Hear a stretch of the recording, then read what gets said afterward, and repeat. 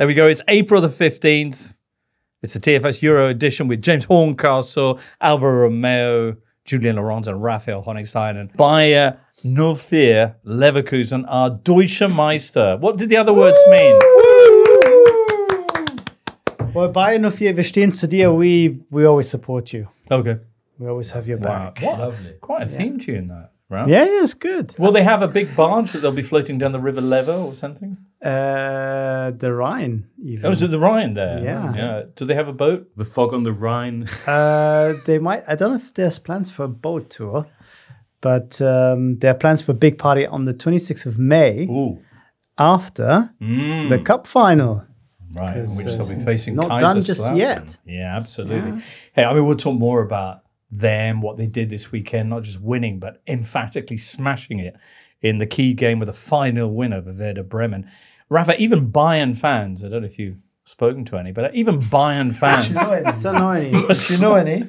Must find it hard to begrudge this Bayer side the title. Yeah, I think with the exception of Köln fans and a few traditionalists who dislike the model of Leverkusen because it's one of the first clubs that are set up along different ways. They're 100% owned by the parent company, the Bayer pharmaceutical giants, rather than the members.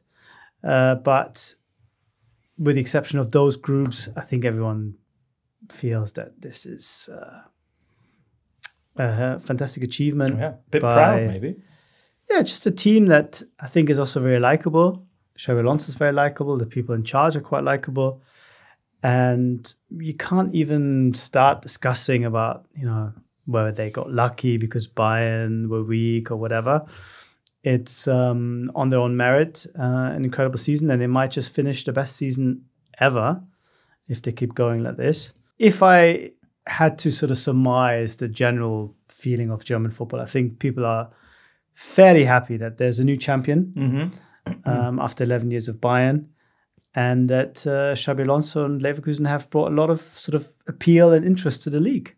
But this team's going to be broken up, isn't it, Raf? That's what happens in modern football, just the vultures are circling. They're coming. Yeah, they might be circling, but I don't think they'll have too many bones to pick at, James, if I continue that metaphor. Xabi Alonso is staying, Florian Wirtz is staying, Xhaka is staying. Of course, these are probably the three most important people in this equation. Grimaldo is definitely staying, I think. Frimpong, he might be the one that could leave because he's got a release clause and there's so much interest for him.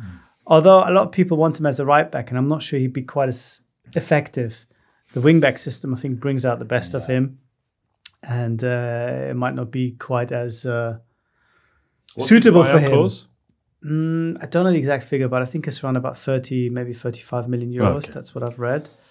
So it's not super cheap, but for a good wide player, it's probably affordable. Yeah. But I think that's it. I think that the fact that Alonso is staying has sent such a powerful, positive message to the rest of the squad that they all want to stick together and try one more year. And usually you would say, okay, this is it, Bayern will come back and maybe Dortmund. But there is a sense that with everyone being a little bit unsettled, a little bit in transition, Dortmund might have a new manager, Bayern will definitely have a new manager, Bayern might have a new team as well next season, that Leverkusen all of a sudden, them along with Stuttgart, who I don't think people think that they can push them next season, their first ever Champions League, whatever.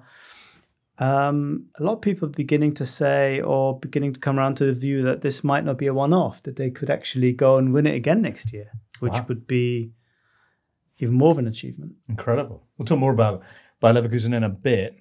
Moment of the weekend, though. Raf, would yours be Sunday? There was a goal in the third division in Germany. You dissed it. I was so cross with you for really. No, you did an so amazing job of covering it up, Jules. Literally nobody picked up. I mean, you couldn't even get the club right. I mean, that was so disappointing in you. Anyway, let's move on. Goal. We're going to get crossed again. Goal FC. We're going to get. It's so easy to say. I know, how come exactly. he couldn't manage that? I thought it was goal. That was goal. That would have made more sense. That was particularly galling for Jules. Yeah, truly. Exactly. Anyway, moment of the week is, of course, the final minute of the game. Yeah. But the incredible scenes. But it was very restrained because Xabi Alonso and the team had said, look, let's not ruin the pitch. We still need it. Let's not smash up the stadium. We still need it. Big game on Thursday. I mean, that's away, but yes. They're hoping to have another semi-final, of course, in Leverkusen. They want to go unbeaten. Yes. And a good pitch helps in that respect as well.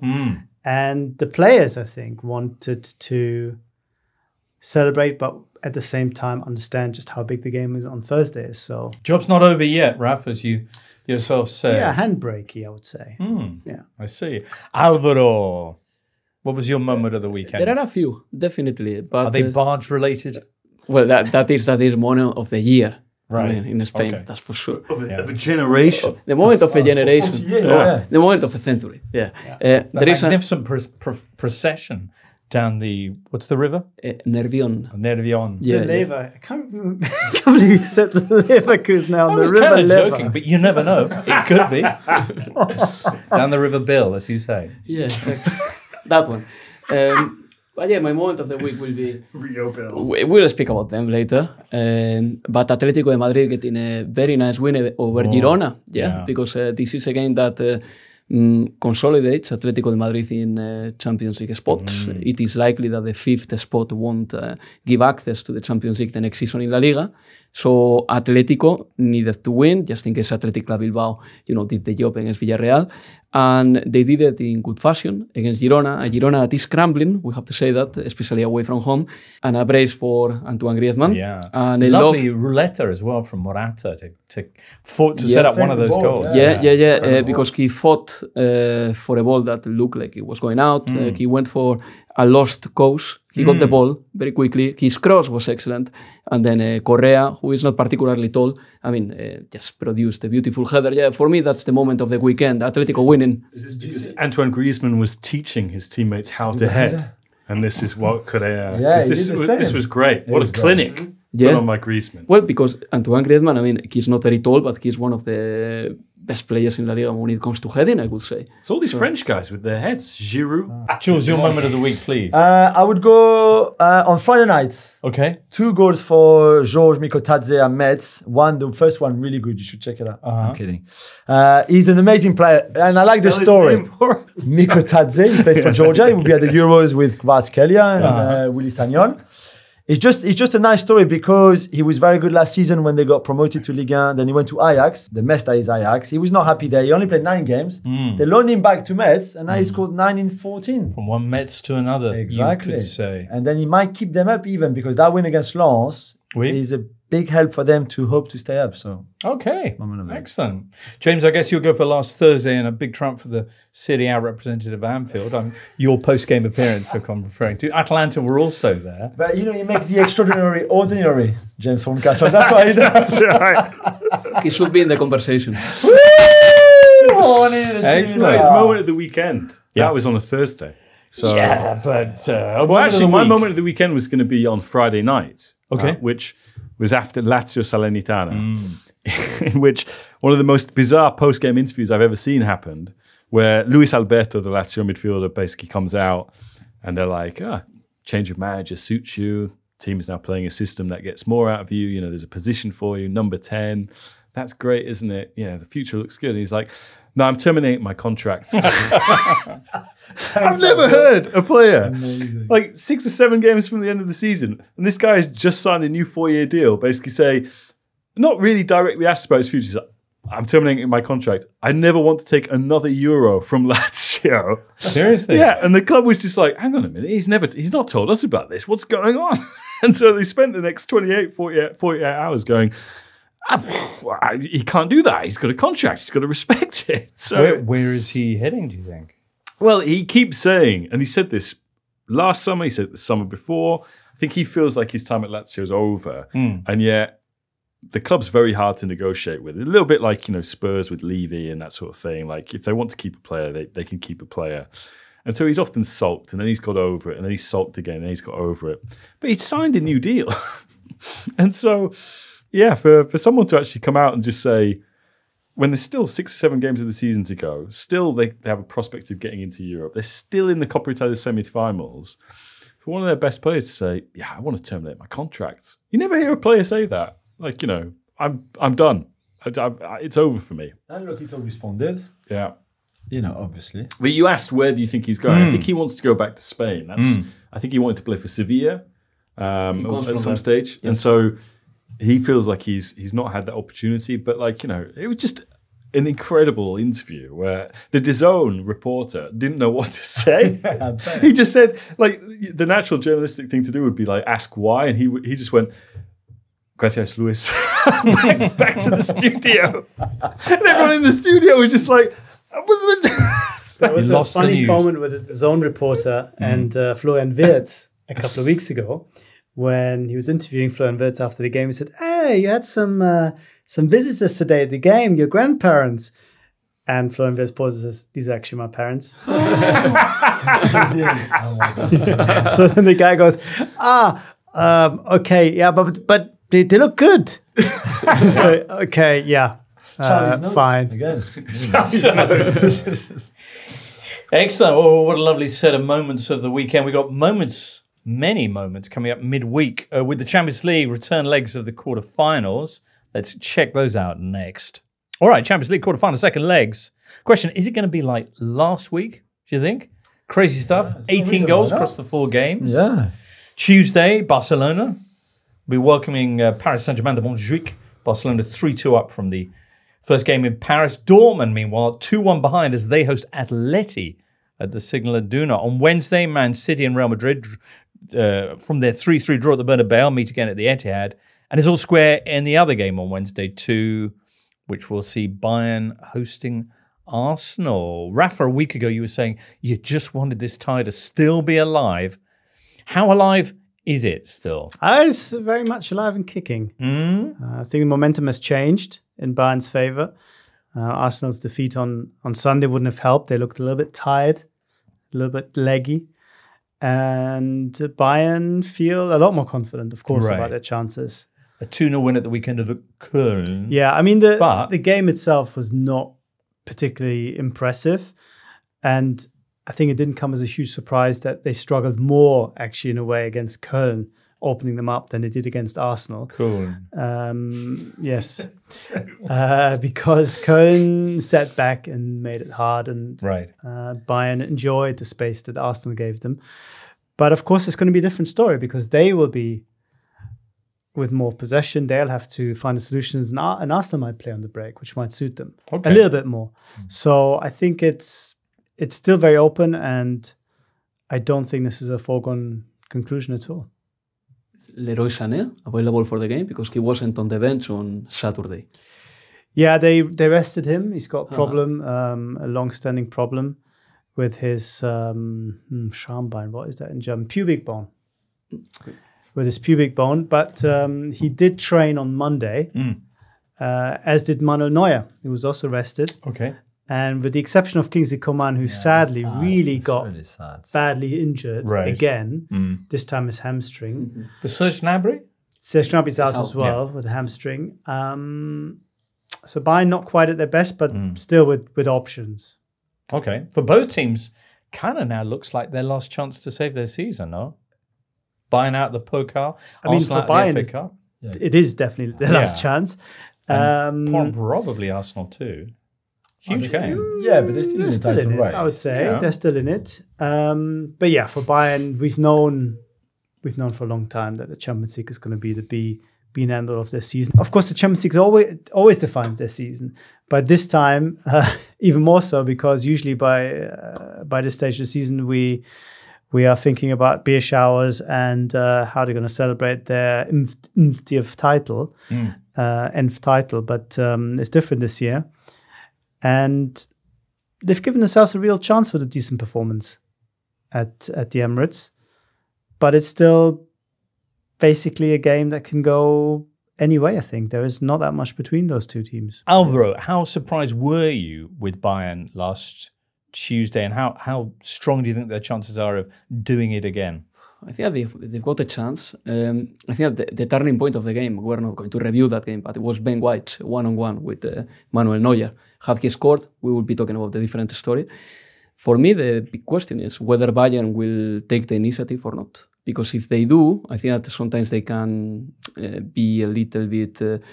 they won't flow, because I have the feeling that they don't flow a lot when they have the initiative of the game, whereas Arsenal is always happy to take it. But is Bayern going to let Arsenal have the ball and counter-attack? I don't think that this is proper Bayern at the Allianz. So for me, that's the question. Will Bayern be happy with just counter-attacking or the crowd? I don't think so.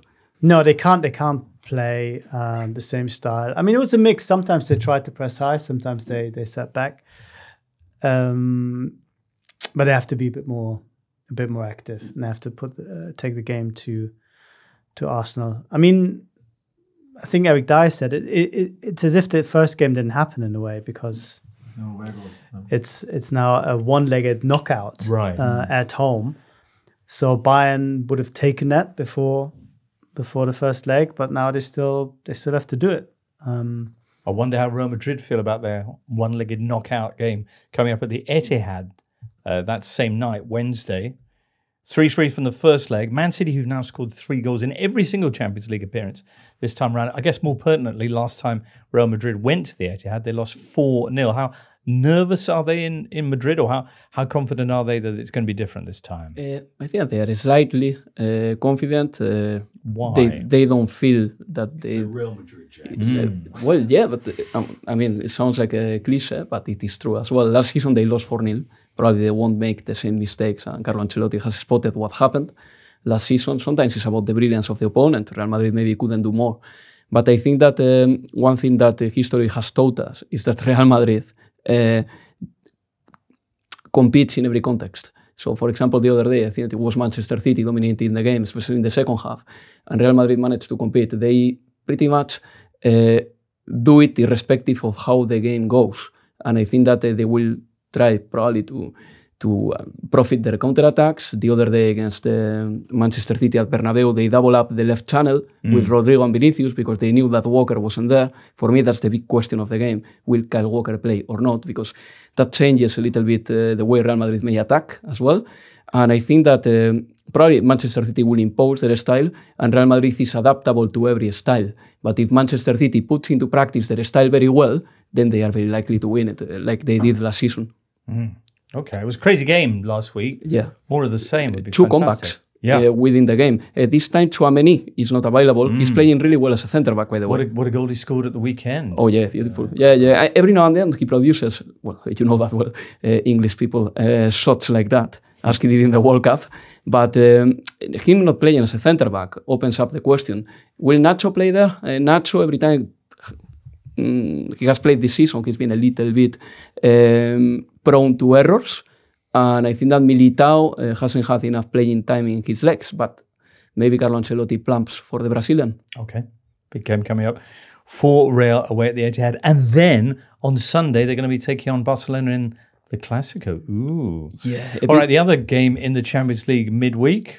Jules, I would have loved to have had a camera on you in that game. Oh my God! So what were your emotions like during that? And I had Darren Fletcher and Lucy Wood were commentating for TNT, sat next to me as well, so I could not do too much. Really? Yeah, unfortunately.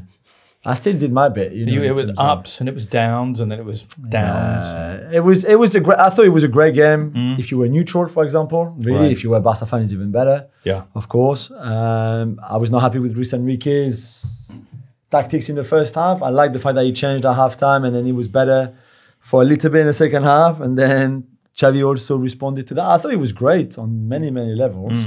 I expect the second leg on Tuesday to be the same. Also, I'm going with 2 of my children, so I kind of hope that PSG do well, although I don't know, I've got not a great feeling about it. They've never overturned a tie in the history before. Okay, but the last time they went to Barcelona, not to Montjuic, it was a huge win. It was a huge win, but it was the first leg. Yeah.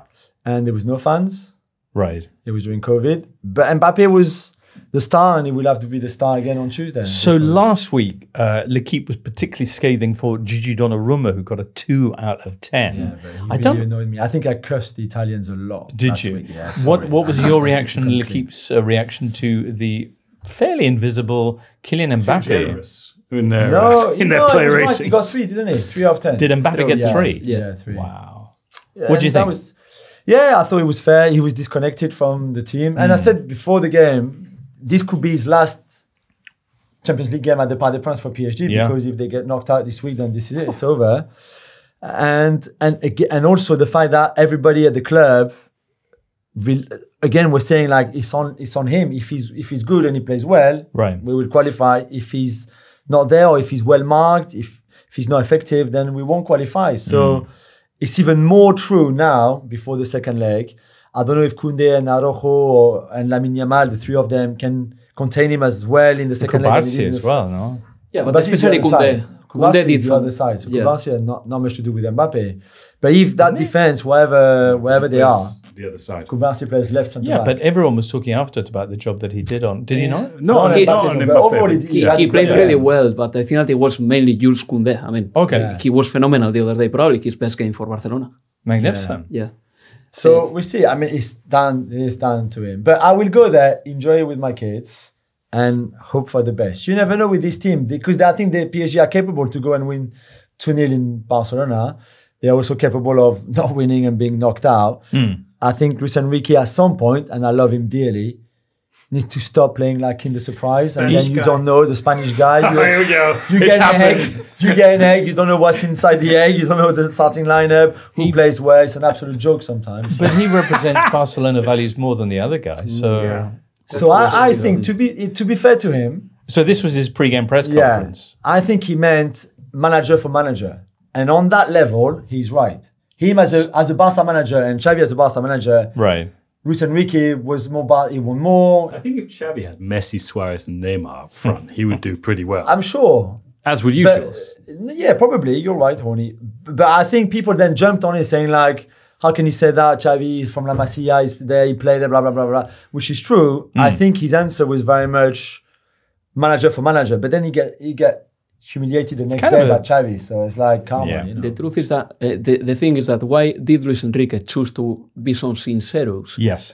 When sometimes he just dismisses every question. Yeah. You know, but this time he really wanted to say this. Was this one of Barcelona's best performances of the season? One of the best performances in Europe in years, I would say, yeah, because you win at that iconic place, you win with a certain style. I think that Xavi was one of the winners of the game because first ball that Pedri touches becomes an assist for Rafinha. The first time that Christensen contacts with the ball, it becomes a goal for Barcelona because he headed to the net. By the way, Christensen won't be there. What's happened for that corner anyway? Sorry to Donnarumma riff on your pain. He doesn't come for the cross as he did in the first half when there was the clearance on the goal line. Twice, 2 corners in the first half, didn't come out. And then that one, and Zaire Emery is marking Christensen and should do better for sure. But I think Donnarumma has to come out. Yeah. It's weird because it's not like he lacks size. You know, I mean, he's big for goalkeepers. Massive. Yeah. He's got long arms as well. And I don't understand. He's been having a good season as well. Very good. But then that one, and I guess the first one is at fault as well. And some people in Paris even put the second goal on him, which I think is hard because the ball from Pedri, the volley from Rafinha is good. But maybe he could have come out and suddenly close the angle for Rafinha. I don't know. He will have a blinder on Tuesday and then qualify PSG. Very quickly, Barcelona may be a little bit too light in midfield, by the way, because Christensen is not available, Sergi Roberto neither. So I think that Xavi, there is no way that he will resort to Oriol Romeo. Sergi Roberto is out, Christensen is out. So good. Barcelona will probably play with Pedri, Gundogan and Frenkie for the first time in a while. And the question is whether Fermin will play because he's like a lithium battery, even though he's not a holding midfielder. Yeah, played well against Napoli. Yeah, or a third striker. Okay. So let's see. Okay. Let's quickly talk about Dortmund Atletico and then we can hear who's going to be through to the semi-finals. Rafa, 2-1 down, but at home. At the Signal Iduna. Who has the advantage in this? Well, the advantage is with Atletico, of course, but Dortmund finished the game really strongly. And felt that they might have even had a draw. They hit the post twice, or the woodwork twice, the bar, in fact. And at home, why shouldn't they win? Why shouldn't they win? I think Atleti are a different side to the cliches and stereotypes that we're used to from over the years. They are more expensive, more open, but at the same time also more vulnerable at the back. So Much less annoying and awkward to play against. But of course, they create more problems for you, pressing high and going for it and having that freedom that perhaps in the past they were missing. Even in this game, I think after the 2-0, they kept on playing a bit more. Dortmund were really there for the taking, but in the second half, they fell a little bit back upon their sort of old habits and tried to shut the game down too early. But Dortmund feel reasonably confident. What's annoying is that Sebastian Haller got injured in the game against Gladbach, and he was absolutely key when he came on, scored a great goal, held the ball up really well. Füllkrug is on a really poor run. I think it's 10 games without a goal at the moment. And he will have to lead the line again. So that's a big blow. But yeah, they got a really good win on Saturday. They beat Gladbach away 2-1 in the Borussia Derby with 10 men. Adeyemi got sent off. And Sabitzer with a hat-trick that became just 2 goals because the third one was a penalty he took. But the referee said, hold on, I hadn't blown the whistle. And it actually went to VAR after he had scored. And VAR said, no, it's not a penalty. He wasn't celebrating the first goal. Is he a former Gladbach player or something? Or was he just upset? No, he's never very emotional on the pitch. He's not that kind of guy. So Griezmann is fit, Alvaro. Yeah, and he was banging at the weekend in the, what was it, 3-1 win? Yeah. Yes. 3-1 win. Very nice. What do you think? Atletico not the best on the road, particularly in Europe. No, of course, I don't know how the numbers in La Liga apply to the Champions League. Let's put it this way, because in the Champions League, they only lost away to Inter. Right, but then they've only won 1 in 7, I think. Yeah, in the group stage, they didn't lose away. But in La Liga, the numbers are tremendously bad for Atletico away. I mean, they got 43 points at home and only 18 away in La Liga. So that tells you that they suffer on the road. Against Dortmund in the first leg, I think that they were tremendously benefited by the fact that they had 9 days to rest. And in the first half, you could see that they had like an extra engine. Right. But then in the second half, they couldn't cope with that level of pressure, especially level of high press. But for this game, I think that everything is quite tight. PSG going to have will have had loads of time to rest because they and Marseille didn't play this weekend. Lille as well. Yeah. Given a bye. It's always a good thing. I don't know, because we saw Xavi made 9 changes though. So, and Luis Enrique would have changed the whole team for this game this weekend. I don't know. I think it's not a bad thing. People can travel, they go away, they spend time with their family, they come back maybe a bit more refreshed. We'll see. Okay. Who's going through to the semis? Of all of them? Of the 4, yeah. Of the 8, rather. Okay. City and Atleti and PSG. Ooh. Saying that because Jules' kids are going, and I want his kids to see this. And what's the other one? Bayern Arsenal. Bayern. FC Bayern. Anyone disagree with any of that? Yeah, me. I love Arsenal. Why? I think it's a very open game, I think, and it's an advantage for Bayern to be obviously at home and the fans, where they haven't always played great, to be fair, this season. And I think they can play well, but they've got a few players.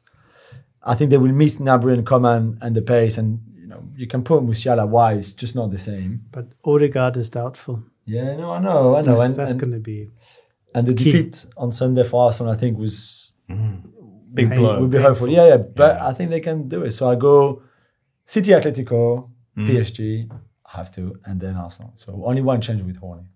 All right. Okay. Hey, next up, let's chat about... So what, them two are like Horncastle. I said, does anybody disagree? Okay. And you disagree. So you agree the other with two said Horncastle? no. Yeah, So City, Atletico, Barcelona, Bayern. Okay. Yeah. So I'm there going to was go... ample opportunity. Yeah. I'm going to go Bayern, Dortmund, City, Barcelona. Backs his Bundesliga points. Outrageous. Nice. Outrageous. Has to be. Huge for the coefficient. Huge, of course. I mean, Arsenal, Bayern, and Leverkusen, West Ham is big for the coefficient. Very much England so. should still do it, really. I don't know. Yeah, they have so many teams. still Italy have involved. already I know, practically done it.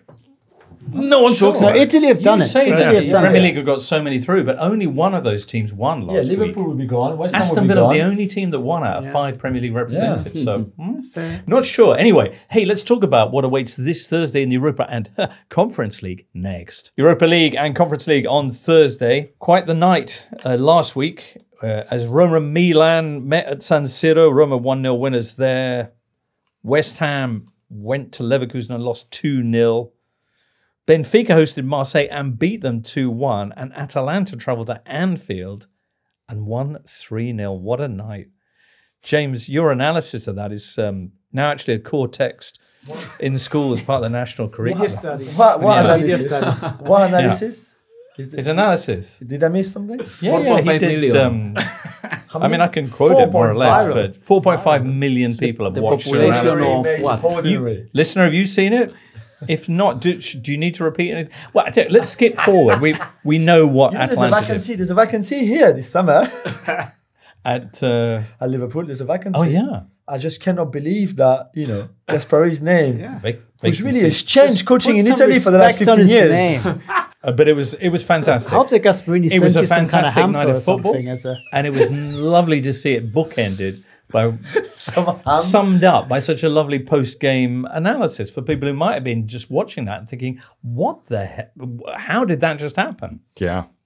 There you go. No, Can was they do it fantastic. again? Because the job is not finished. Quite apart from the fact that being 3-0 up halfway through a European contest Dangerous lead. Yes. with Liverpool for an Italian side, precedents and all that. Yeah. He loves Quite it. apart from time. that, there's also the fact that last time that Liverpool went to Bergamo, they won 5-0. I know there were no fans there this time. I'm sure there's going to be an incredible atmosphere Yeah. at the Gulis.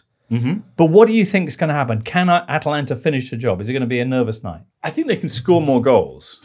And I say that because they had a number of chances to actually score more than the 3 that they did at Anfield on Thursday night. The first chance of the game actually fell to Atalanta. Pasalic was sort of, one-on-one with Kelleher.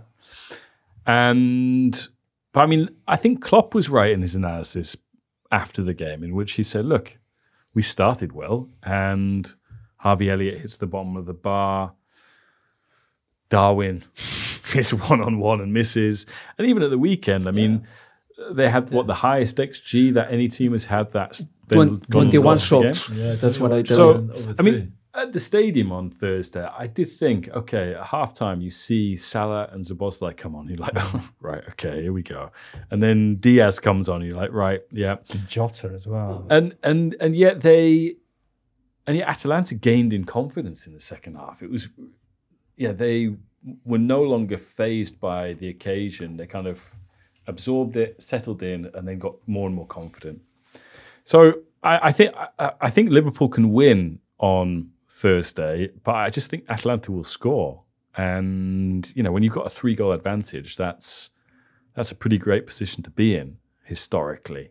But I mean, as you are right, James, if there's any team that can basically score a load of goals on someone, I don't know. I don't know. Let's see. I mean, I'm really looking forward to going to Bergamo on Thursday because the stadium has been expanded since they started getting into Europe under Gasparini because of all the money he's brought in by developing players who they've then sold on because they've started getting to the Champions League for 3 years. And also, in those great European runs that they had, they coincided with COVID and fans weren't able to go to the stadium. And even their group stage games in the Champions League, they played at San Siro. So it will be great to see Atalanta get to have a game as big as this at the Gevis. Is it weird that they're playing on Monday night in the league then, and not Thursday, Sunday like everybody else in the whole world, which give them a day less to recover for Thursday again? Yeah. No, I think it is. Although Serie A weirdly has taken this opportunity a few times now, where the teams that play on the Europa League play on the Monday nights. Because Roma played a few times on Monday this season. Yeah. So it is a little bit weird, but they might get some players back as well, Atalanta, because again, that was as much as I think the big surprise with Liverpool is that this injury crisis that they've had is now past. And, they were able to bring on Salazar-Boslai. They also, and Daniel Story making the point in yesterday's podcast, actually, that it's almost like a game of buckaroo, where the more players that Klopp puts back into the squad, the worse they do. okay, interesting. Nice. Yeah. Wow, I haven't played buckaroo in a lot. That didn't get 4.5 million views, but I liked it. But Atalanta weren't at full strength either on Thursday, and I was worried with the goalkeeper change, because he keeps playing Musso in the Europa League, and Musso was a player that they spent a lot of money on, in the anticipation that this guy had been really good with Udinese, was going to be Argentina's number one, and it never happens for him because he makes big mistakes. Emi Martinez becomes Argentina's number one, and Kanisecki's been very good for Atalanta. So he wasn't playing. Scalvini wasn't playing either. But yeah. Really, well, let's see. The front two will have to put in the same sort of performance, not only in front of goal that they did on Thursday, but also off the ball, where they were incredible in terms of just running down everything. Great press that Atalanta had. They played tonight. Liverpool, we saw suffering another disappointment, and one which actually Klopp put down in part to the impact of Thursday's heavy defeat from at the hands of Atalanta. The other games, anyway, coming up on Thursday with Atalanta strong favourites to make the semi-finals, are, as mentioned, Marseille hosting Benfica at the Velodrome, which you flagged up, the fact that the Velodrome is going to be a factor. Will it be enough of a difference with Benfica 2-1 up from the first leg and Marseille on a run of 5 straight defeats now? Yeah, not great form, and they did play well in the first leg. A little bit in the second half, a bit better in the second half when Aubameyang scored to make it 2-1. They were 2-0 down and it looked like there was no way back for them. So now they've got that little lifeline, which is good. And the Velodrome is going to be, if you don't watch the game, you don't have to watch the game, but watch just the start of it when you see the stadium and the players coming in, because it would be something very, very special, I think. And then let's hope that the crowd and players like Aubameyang, like the leaders in that team, can carry them at least maybe to extra time. I struggle to see them winning 2-0 or more than that. So it might be a case of extra time and more. Okay. But I think they can certainly take them to extra time. They can win 1-0, not concede. As we've seen Benfica this season, but blowing hot and cold, really. At the moment, they're very much on the hot blowing business. They've last 7 games, they've won 6 of them. The only one they didn't was the defeat to Sporting. So, and to go back to your question about not playing, Marseille didn't play. Benfica changed. Roger Schmidt changed the whole team. Yeah, pretty much. I think only 2 players were still in the starting lineup this weekend, and they were on Thursday. So they got a good rest too, the starters. Excellent. All right, delicately poised. Then we'll call that one. Yeah. As probably is the Roma-Milan game at the Stadio Olimpico. Milan this weekend had a bit of a wobble at Sassuolo, a 3-3 draw. Milan were 2-0 down within 10 minutes. Fabulous goal. Pinamonti finishing off. I think that was the opener from Sassuolo. Yeah, it was the first goal. Pinamonti, who came through at Inter, and had Sassuolo won that game, then Inter would have only needed a point in next Monday's derby to clinch the Scudetto. They can still clinch it if they beat Milan on Monday, but let's not get ahead of ourselves. Yeah, crazy game, in part because Milan rotated a lot on the back of what happened on Thursday night. And you look like, Simon Kjær looks like an old age pensioner who'd been let out to play a game of football and didn't do very well. They took advantage of that. Simon Kjær home should be. Simon Kjær in the community. So, but I mean, Milan, they came back, they scored loads of goals. They had like 2 or 3 goals disallowed. Chukwueze was like offside by the tiniest of margins twice. So I think this game's still open. Last 15 minutes of the first leg, Milan felt that they could have got something. Even De Rossi said we defended like a small team. We sort of backed off in our own penalty area. Milan felt that they should have had a penalty for Tammy Abraham handling the ball. But yeah, this could be a big week for Milan's coach Stefano Pioli, because if you go out of the Europa League, which has become very much their ambition, they'd never won it before. They wanted to win this as a trophy. And then on the Monday, you play Inter in the derby. It's your home derby, and they can win the league against you is not a good look. Not good. Not good. Okay. Roma, meanwhile, who won the first leg at San Siro with another storming header from Gianluca Mancini. This time around, were 1-1 with Udinese, with about 17, 18 minutes still to go in their game this weekend when the match was actually had to be suspended when Roma's Evan Ndika went down basically with what looked like a serious kind of heart problem. Do we know now what hit him? It's a very good question, James, because it is something that hit him. He kept being elbowed by Udinese's striker Lorenzo Luca, the towering Lorenzo Luca. Kept getting these knocks to the chest, and he goes down. He feels chest pain. And so he's, at that moment in time, doesn't know what's happening to him. He's never felt that way before. And so, De Rossi calls for medical attention, get on the pitch.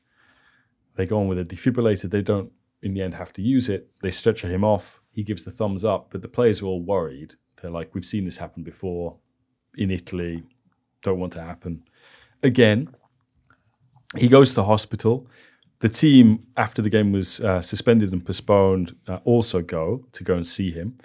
And, I think at the time of recording, he's due to be discharged this morning and the briefing has been that Roma ruled out any heart trouble. It was just the case of continuously taking this kind of touch-tight physicality from Lorenzo Luca of being hit in the chest over and over again. Was bad for Ndika's ticker. Yeah, very good, James. So I mean, that's encouraging. Yeah. That if those reports are true, that it wasn't anything to do with his heart, it was just taking a pounding to his sternum over and over and over again. Then that's positive. So, but at the same time, don't know what his availability will be for the second leg against Milan. Smaldini played in the first leg for the first time in a long time.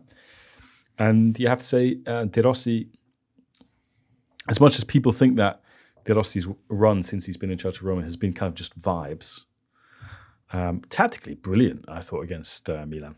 The first, in terms of... What did he do? Well, like, the difficulty when you play Milan is their left-hand side of Theo Hernandez and Raphael. So De Rossi basically ensured that they just played on the right all the time. And that all of the football was played on the right. So you just completely take it away from those guys. And it created lots of problems for Milan on the right with, sort of Zeki Selic playing there, Steven El Shawari playing there, and tied up all the play on that side. And it worked.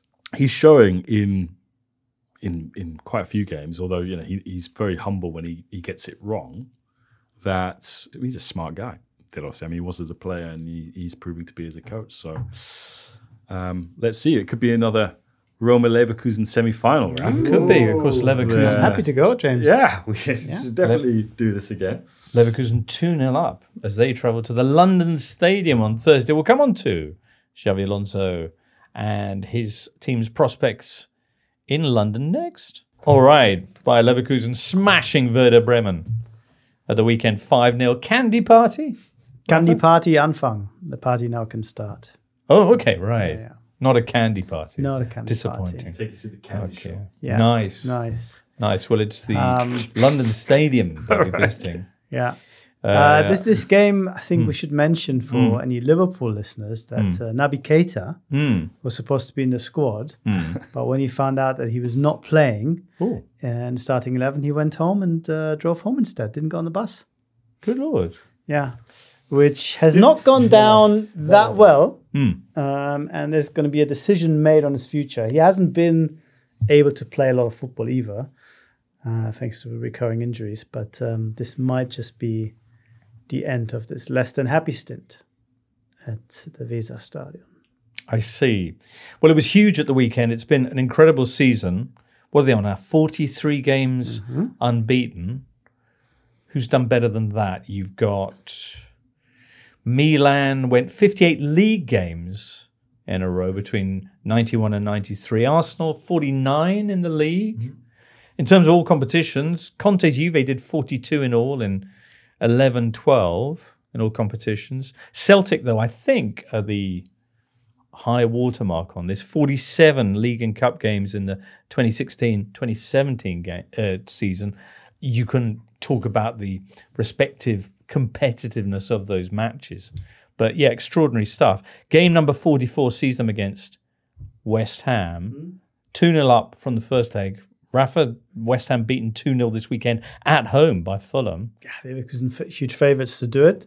West Ham have shown that they can beat Bundesliga sides at home, of course. They smashed Freiburg 5-0. Yeah. Leverkusen, a different proposition, though, much stronger team. And yeah, the way things are going, unless they have a bit of a hangover after the festivities on Sunday. From the candy party. Yeah, I would think they'll be able to do it. Paqueta suspended, no Emerson suspended, no Bowen injured. Yep. Yeah. It's impossible. So the treble very much on. Until Roma knocked them out. Yeah. Finals. Yeah, of course. As they did last year. Yeah. So from whatever happens, I mean, just winning the title itself for the first time in their 120 odd years of Yeah, of 120 history. years, yeah. Not just that. It's not just, because they're a big German side and Biggish. they won the title after a long period of Bayern dominance. But it's more than that. It's where they were when Xavi took over. Yeah, they were slightly in a false position because they were in the Second from bottom. 17th. Yeah, they were in the 17th best stroke second worst team in the Bundesliga when he took over. But in the table, Right. things were pretty grim. But I think that was part of Xabi Alonso's intelligence, picking a team where he knew there's going to be some improvement almost automatically because they were so far below their real standards under Seoane in the second season. And of course, he's made them much better with the help of some fantastic signings. Every single signing has come good. Every single signing, Simon Rolf has told me for a piece I did with Sepp Stafford Blur on the background of the Leverkusen championship winning season, that it was unusual in the fact that, in the sense that they got all of their main targets. So they wanted Xhaka in midfield, they got Xhaka. They wanted Grimaldo on the left, they got Grimaldo. They wanted Boniface up front, they got Boniface. This usually never happens because you can't agree with the player, you can't agree with the selling club, but it all worked out. And of course, they added to what was already a pretty good side and went to another level. As I said earlier, this is not a case of last year where Dortmund so nearly won it because Bayern were abjectly poor. Right. This is Leverkusen on their own just being incredibly good. And they could finish in the 90s in terms of the points. So we're talking... Maybe, yeah. But we're talking about sort of Guardiola levels of brilliance, of consistency. Something that Bayern post-Guardiola haven't managed either. Right. So it defies words in many ways what they've done. One thing that is really remarkable about Leverkusen this season, I mean, I haven't watched them as much as some other people, but it's the variety of attacking patterns that they've got when they have the ball in the final third. I was amazed against Karabakh about they tried everything for the last 10 minutes until they won that game, but they tried low balls to the penalty spot. They open up to Grimaldo. Then players from the second line, midfielders, were appearing in the box as well. So it wasn't the kind of team that at some point says, you know what, it's impossible to win against 11 players defending. No, they had the variety of resources just to create different attacks. So Karabakh was like, hang on, I mean, I don't know what they are going to do next. They weren't predictable at all. It was very, very amazing, really. All right. Null fear, as they say. Yeah, excellent. All right, well, that's who West Ham are entertaining on Thursday evening in the Conference League. Meanwhile, you've got Lille hosting Aston Villa. Villa 2-1 up from the first leg. Jules, you were there. Yep. Fiorentina and Victoria Pilsen meeting in Florence. 0-0, that tie so far. Club Brugge have a 1-goal lead as they visit PAOK, who are bidding to make it through to the final in Athens, of course, as are Olympiacos, who have a 3-2 lead as they visit Fenerbahce, where there'll be an incandescent atmosphere, no doubt. Fenerbahce having a slightly stormy time of it, lying second in the Super League in Turkey amid all sorts of controversy. And Turkish Super League actually just announced they're going to appoint foreign VAR officials because of the doubts raised about the reliability, the impartiality perhaps even of the homegrown. In a neighbor country like Greece, they brought the referees from Spain. There you go. Just to call the big games. I don't know where the Turkish are going to get their refs from. What about Lille Aston Villa? Greece perhaps? Not. No. Lille Aston Villa. Jules, what awaits at the Stade Pierre Mauroy? It'd be great atmosphere to start with. Jimbo, 50,000 fans. I thought the Lille fans, 2,000 of them that were in Birmingham, were really good. I took the train from Birmingham to Whitton, which is where you get off, or Aston, but we got off at Whitton. They put a lot of really good atmosphere on the train. And then in the stadium as well. And to be fair, I didn't expect them to have more possession than Villa, more shots on target, higher expected goals. And they did. They missed big chances, and Martinez was amazing in goal for Villa. So I think this would be interesting. I expect Villa to go through, and they should really. But Lille, like I've said before, the first leg will give them a good one for their money. Again, like they did in the first leg. Mm-hmm. You going along on Thursday? Yes, I'll be there. Yeah, you can watch it on TNT. Let's see if Paulo Fonseca can make the ordinary. Yeah, but you know what I would say, just to finish quickly, for him, it's important because I think it's a bit of a kind of a test and of a, how do you say, like an audition. Right. For English clubs. Same for Jonathan David, for example, who was really disappointing in the first leg because he missed chances and he tried, I think, too hard to impress people because he knew that a lot of English clubs who are keen on him, or even Italian clubs, but especially in England because we were in England, were looking at him. And I think this second leg, again, is another audition for Fonseca, who really has done amazing and deserves a big job. Like, not that Roma was not a big job, but like a big job, for example, in England. And for someone like Jonathan David, this is also a big game to show that in those kind of games, you can be good and you can be decisive and you can score and be important.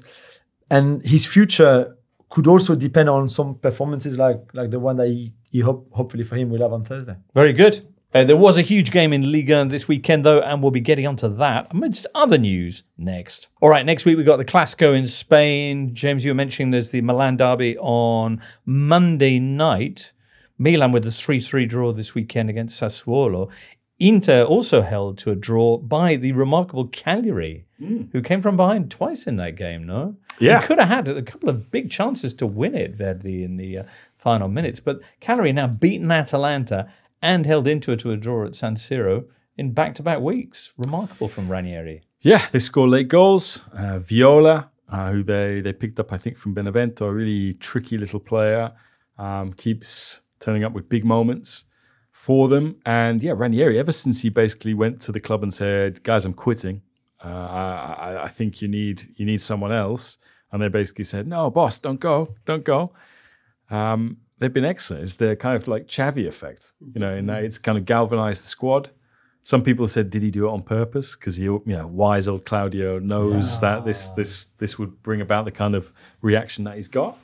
But yeah, extraordinary because again, sort of Inter looked like they were going to get the win. That would mean that they would only need 2 results out of 3 in order to close the title race on Monday night. They could have drawn against Milan had they won against Cagliari, but no, Cagliari did Milan a bit of a favour.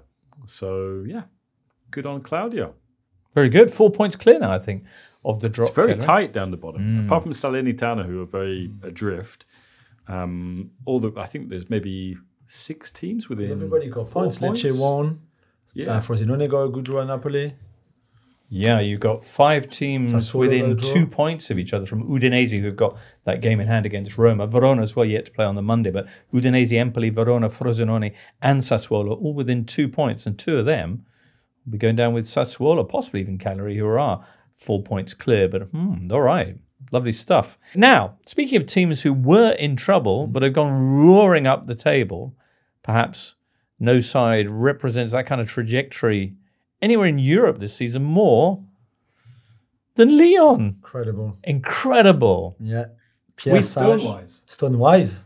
More points. Sarge and the squad. Sarge and the squad. Yeah. They've got more points than anybody else in Ligue 1, even PSG. They're in the final of the Coupe de France. They're in the final of the Coupe de France against PSG, as we said, and they won this game. How? I don't know. So this was the game against Brest at home. They go 1-0 up and then they go 3-1 down. Yeah, 3 goals in 8 minutes they conceded after the hour mark. And Brest have been a great team. We said they've got Romain Del Castillo, who's born in Lyon, went through the Lyon Academy, never played for them because they just didn't think he was good enough, so had to go through that usual story through lower leagues and smaller teams. And now he comes back to Lyon with Brest, who are second in the table, and has an incredible game, 2 goals, 1 assist. They're cruising, and we're getting towards the end of the game. Lyon scored to make it 3-2. And after that, it's just complete crazy because, like I said, make it 3-3. and you've got 2 red cards, which is one of the big discussion in France today. Harsh on the Very breastplate. harsh. So Lismelu shots. Lismelu has a shot. The keeper saves it, but as he's shooting, Tagliafico comes to kind of tackle him. So Lismelu falls on the ground. Tagliafico is trying to literally carry him to put him back on his feet, Right. which you obviously can't do. And Lismelu just stands back up and gets a second yellow and a red. So same for Tagliafico. And Eric Roy, the Brest manager after the game, saying like, you can't send off somebody who was actually grabbed on the floor by the opponent, and then kind of thrown out. He was a good point. You know, L'Equipe now do ratings for referees as well in every game. That's how Stéphanie Frappard got 1 out of 10 the other day. And Mathieu Vernis got 1 out of 10 again last night because he got everything wrong. Brest should have had a penalty. The Brest goalkeeper should have been sent off. It was a terrible performance from the referee. But in the end, Clément Turpin got absolutely panned by Pioli after the Milan did he? Roma, game. yeah. The other I'm not French surprised. referee. And then in the end, end? Ainsley Maitland-Niles. So, what minute was this? 106th minute. The latest goal ever scored in Ligue 1. Ever.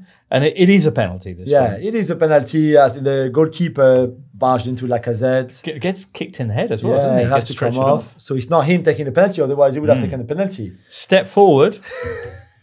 Ainsley Maitland-Niles, Yep. who did an interview in L'Equipe on Saturday, and the guy goes like, "Do you know what Swiss knife is?" And Maitland said, "No, I've got no idea." He said, "Oh, that's what we say in France," which I thought you said it in England as Swiss well. Army Pen knife. knife. Yeah.